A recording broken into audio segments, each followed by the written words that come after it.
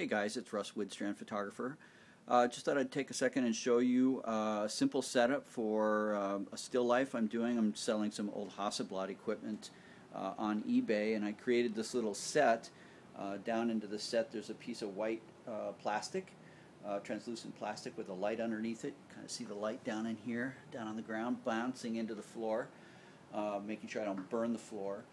And then this card that I've just kind of bent into a dome over the top of it, and I'm bouncing a light, you can see that light, into the dome and illuminating the set.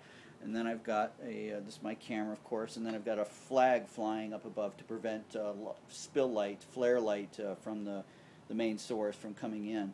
So that's kind of what I'm doing here. I thought you might like to see this set. A little piece of a white card set in here as a piece of fill. This is a basic little camera setup. Pretty easy to set up. Just kind of clamp these things onto boxes.